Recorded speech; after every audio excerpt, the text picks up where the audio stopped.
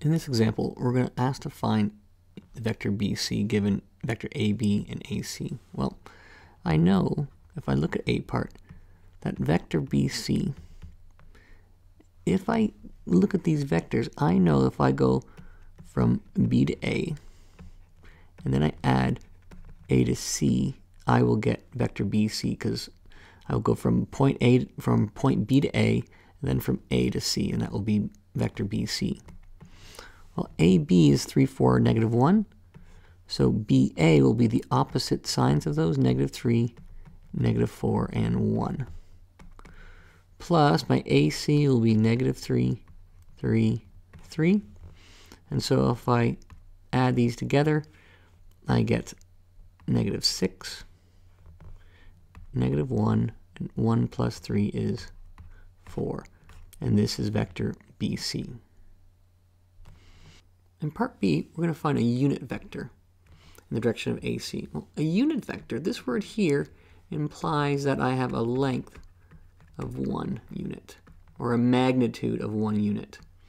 So in order to find that, I'm going to take the length of this vector, find out how long it is, and then shrink it down by dividing by its magnitude, and that will make it a length of 1.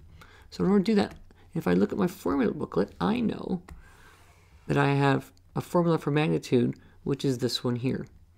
And if I take AC, I'm told in the question is negative 3, 3, 3, and I wish to find the magnitude of AB. So magnitude of AB vector, or sorry, AC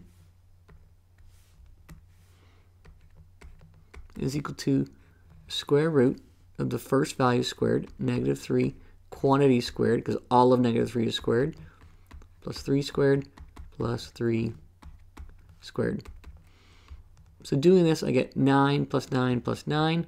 I get the square root of 27. Simplifying this, first I know this is 3 root 3, because it's the square root of 9 times 3. The 9 becomes root 3. So the magnitude of AC is 3 root 3.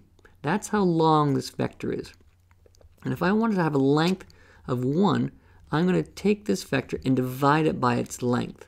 Or in other words, I'm going to multiply it by the reciprocal of its length. This is dividing by the length of this vector here.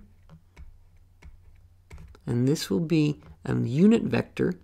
And if I multiply it in, I end up with negative 3 over 3 root 3. 3 over 3 root 3, and 3 over 3 root 3. Simplifying that first one, negative 3 over 3 root 3, I know what I can do is I can cancel out the 3's, and I'm left with a negative 1 over root 3. That's bad mathematical grammar, so I'm going to multiply by a 1. This will, in essence, leave the value the same, but make it look different. So it'll be negative root 3 over 3. And so my unit vector in nice mathematical notation is negative root 3 over 3, root 3 over 3, and root 3 over 3.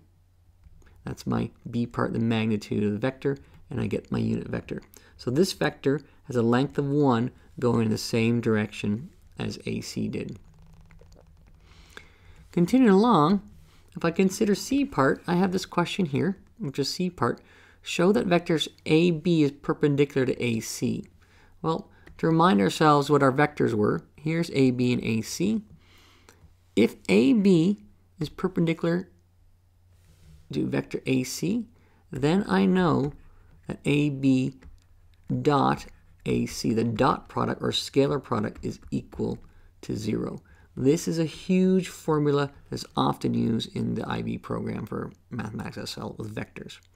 And so I'm going to do the dot product for that. And so doing the dot product,